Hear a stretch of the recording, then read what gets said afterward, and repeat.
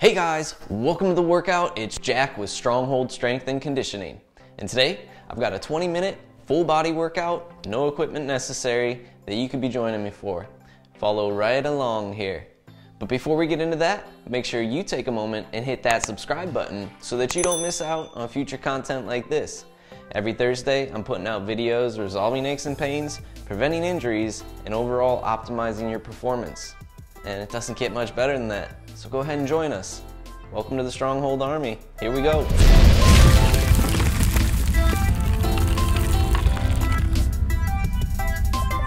Alright guys, welcome to the workout. Like I said, today's workout is going to be a 20-minute total body approach here. We're trying to hit every muscle group that you can imagine from head to toe. And we're going to do it all as efficiently and effectively as possible in 20 minutes here. So the format of today's workout is going to be broken up into 3 chunks. We're going to have, first of all, a 5-minute warm-up round or core activation round.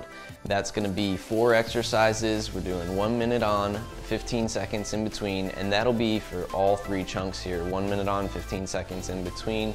You don't have to worry about the timer because I'll actually have that going in the bottom right-hand corner of your screen.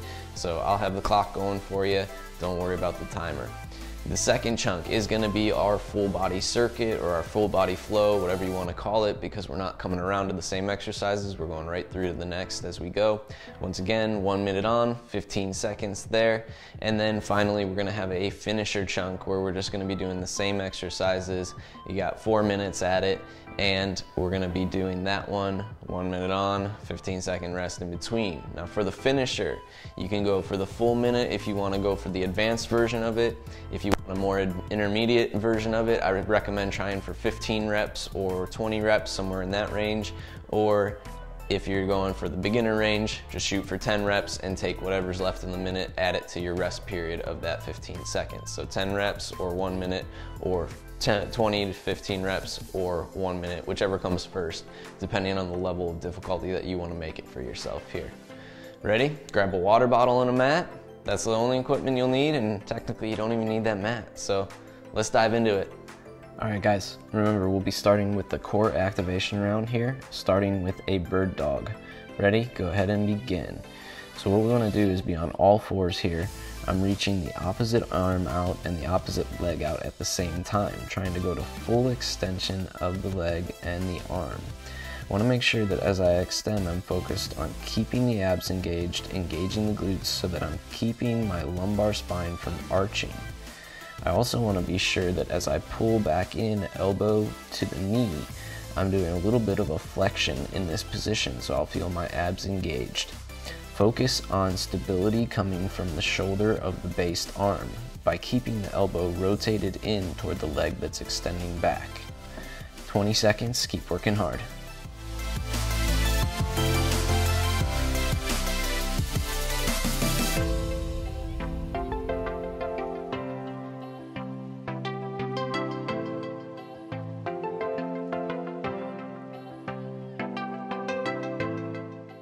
Good job. Rest 15 seconds here.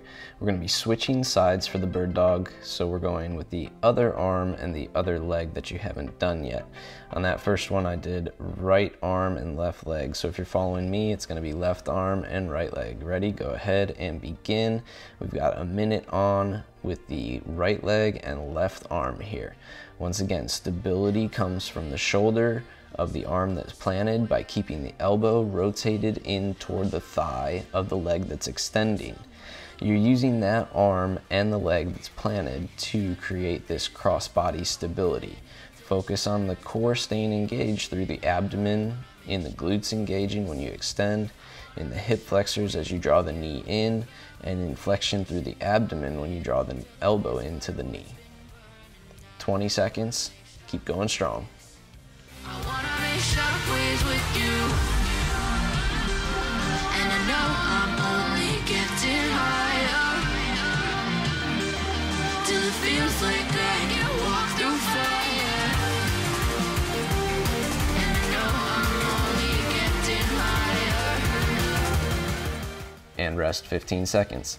Next, we're going to be going down to our belly here.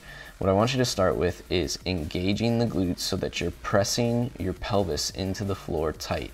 The quads are gonna be engaging here. This is a prone pull-up.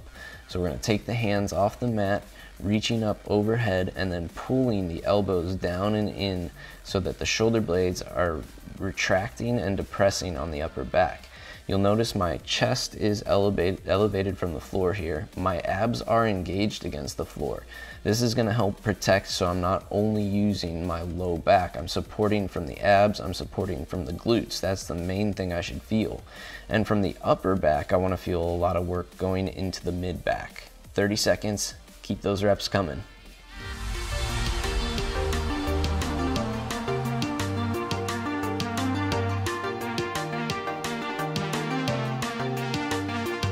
Trying to step back and see the view from above, 'cause I know that nothing...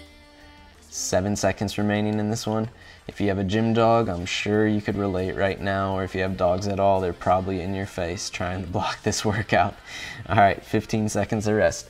Our next exercise is going to be a glute bridge hold. So we're just going to be going from the glute bridge position and holding the hips elevated.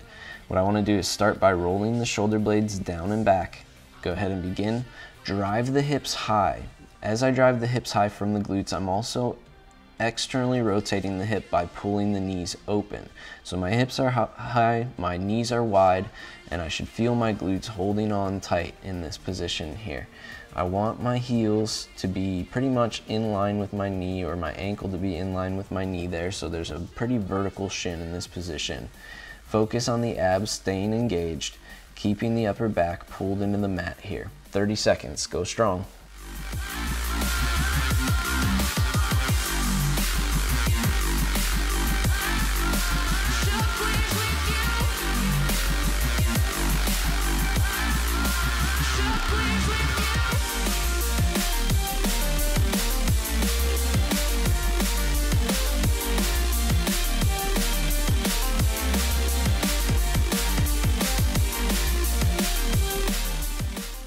And rest 15 seconds.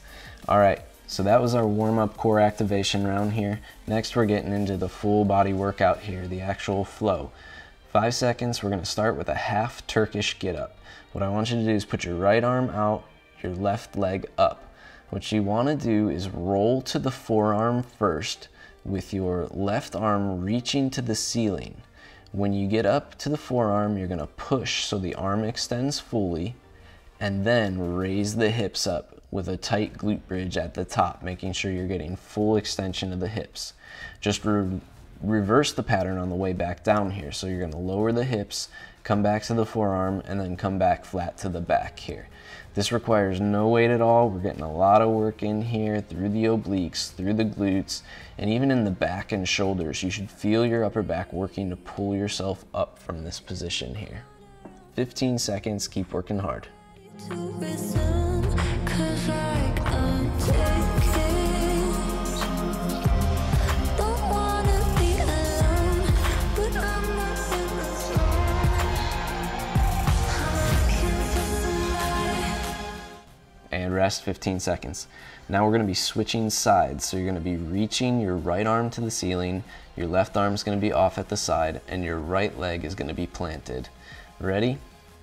Get set, go ahead and begin. Pushing yourself over through the foot that's planted to the forearm, to that left forearm. Raising up onto a straight arm, shoulder blade engaged on the upper back, elbow rotated in toward the ribs. Finally, lifting those hips, nice high glute bridge, driving up from the hips, keeping the knees open away from one another to keep the glutes engaged. And then reversing it on the way back down, lowering those hips, going back to the forearm, and then back to a flat back. 30 seconds, keep working.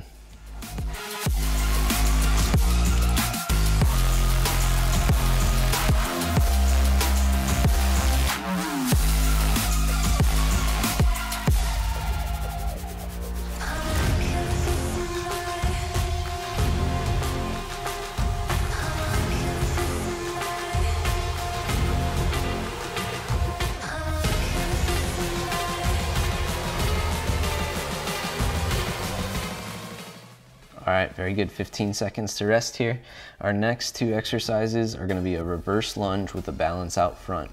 I'm gonna be balancing on my left leg to start with my right knee out front. Ready? Go ahead and begin. So the hip flexors are engaged here. The glutes are engaged from the leg that's straight. I'm driving my quads tight through the floor, my glutes tight through the floor on that standing leg.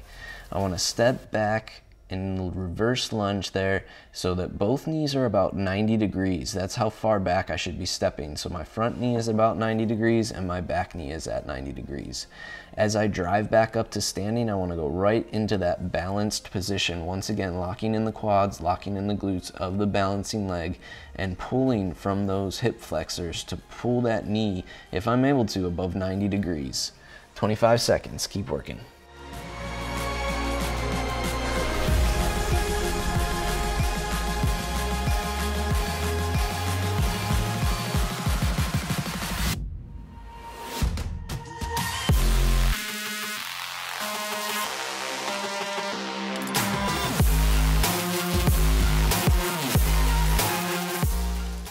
15 seconds to rest. We're going to be switching sides here, so this time balancing on the right leg and pulling the left knee into that balanced position. 5 more seconds. Ready, get set, go ahead and begin. Hip flexors, pull that knee toward the chest, step back, both knees at about 90 degrees. When I step back, I'm reaching with my smallest toes. I want to make sure that my smallest toes are what I'm planting back there so that my hip is internally rotated from that back leg. The front leg, that knee should open up toward my small toes. So we're working toward the small toes with the knee on the front leg and internally rotating the hip to get under those small toes on the back leg here. Drive back up to that tall standing position, quads engaged, glutes engaged, locking out that leg. One leg pushing, one leg pulling. 20 seconds, finish out strong.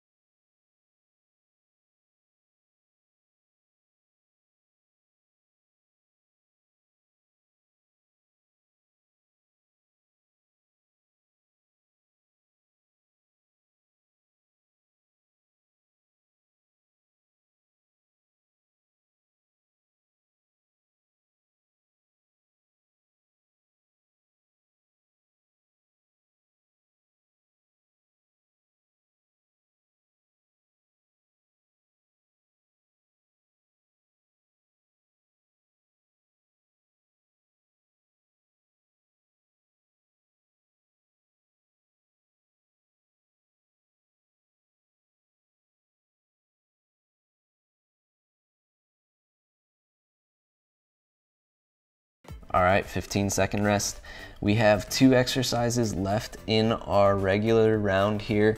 We have a straight leg, single leg deadlift on each side. What I'm gonna be starting off on is my left leg here. So once again, knee out front, go ahead and begin. I'm gonna reach that leg to the back. What I wanna do is engage the glutes here as I reach that leg back, and I'm just reaching my hands past my knee. Each time coming back up tall, quads engaging again, glutes engaging, so that one leg is pushing while the hip flexors on the other side are pulling up to that standing position. It's okay if the leg that you're balancing on has a little bit of a bend as you reach back here. We want to make sure that we're loading those hamstrings, so we're really trying to feel that posterior chain. Focus on the shoulder blades, engaging on the upper back, keeping the upper back musculature engaged throughout here. 20 more seconds on this side.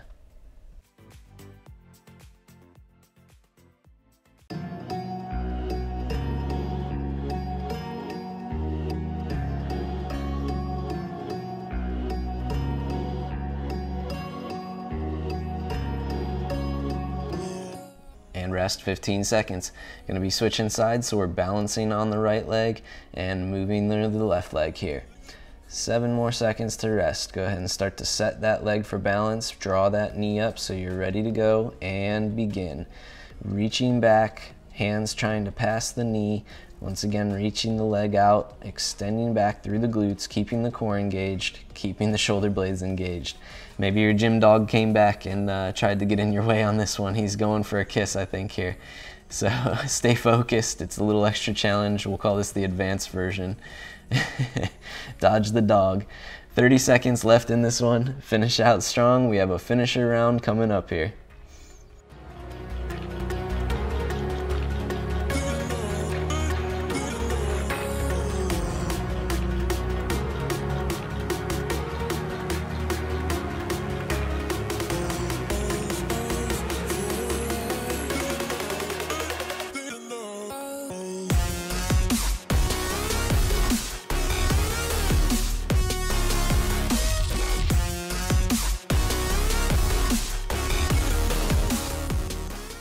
And rest 15 seconds.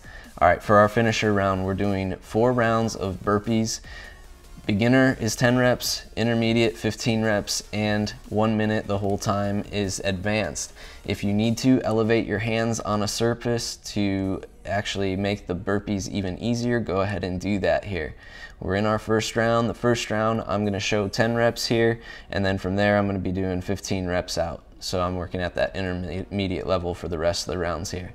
45 seconds, get as many burpees as you're gonna put in there, put that effort in. It might take you the whole minute for 10 burpees, and that's quite all right. Just take your time, focus on landing in a nice squat position with the knees pulling open away from one another, jumping up tall, extending those arms overhead, and then a nice plank position when we're in the ground, on the ground there. 20 seconds.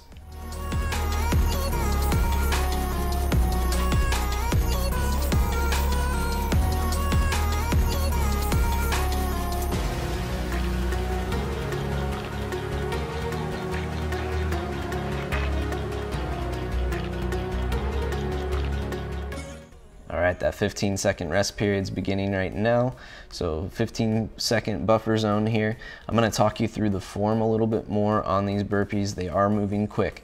So 3 seconds and we're getting into that next round. Start with a nice push-up. We want the shoulder blades rolled down and back, elbows in toward the rib cage, tight butt, tight stomach. And you're pretty much landing back in that push-up position every time those hands come back to the floor and those feet shoot back. When you're jumping up into that squat jump, we want to make sure that we're landing in the bottom position of a squat, getting those feet underneath us in one fall push, and making sure my hands are off the floor when my feet are coming in and landing. So I'm getting those hands off the floor. It's a nice explosive push. 30 seconds, finish it out.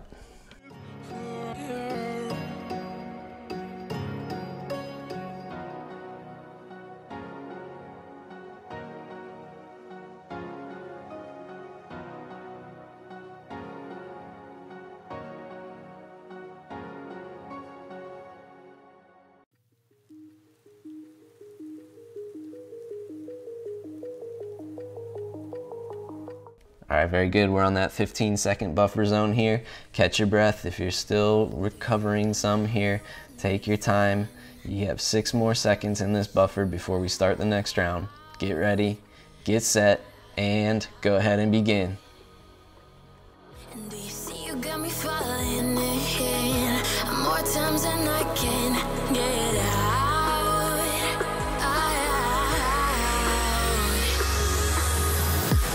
Down in the deep of my mind, I crawl for you and you're always inside.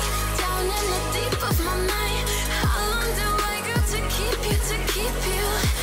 Down in the deep of my mind, I crawl for you and you're always inside.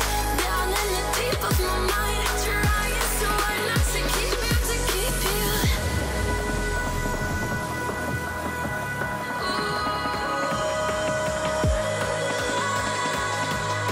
Trying so hard not to keep you, to keep you.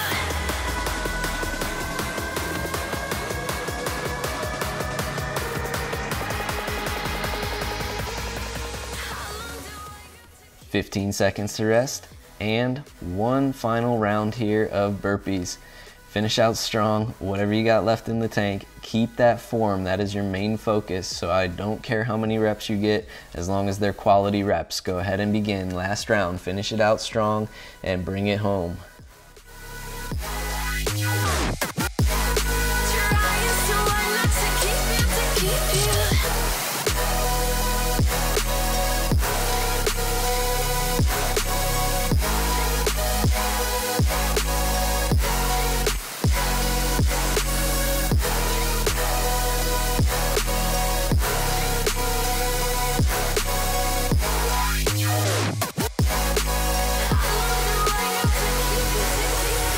Do you remember how you held me then? Now you got me reaching out. 15 seconds left in the workout. Give it the best effort you can. Finish out strong all the way to the end here. Under 10 seconds, 7 seconds, 5 seconds, 3 seconds, 2, 1, and time. Great job, guys. I crawl for you and you're always inside. Down in the deep. All right, and there you guys have it. 20 minutes, quick, effective. Should have you sweating and breathing pretty heavy at this point. If you guys like the workout, make sure you let me know by clicking that big thumbs up down below. And take a moment to share it with a friend. You know they got some extra time on their hands right now, so might as well get some good workouts in, right? And if you had a gym dog crash your session, leave a comment down below so I know I'm not the only one like this. I mean, I know I'm not the only one, but go ahead and drop that comment down below so that I could share in the experience with you guys. And if you have not already, make sure you take a moment and hit that subscribe button so that you don't miss out on future content like this. Every Thursday I'm putting out videos showing you how to resolve those aches and pains, prevent injuries, and overall optimize your performance. And it really doesn't get much cooler than that, guys. So jump on it, join the Stronghold Army today. I want to thank you guys for joining me for this workout. I'll see you next time.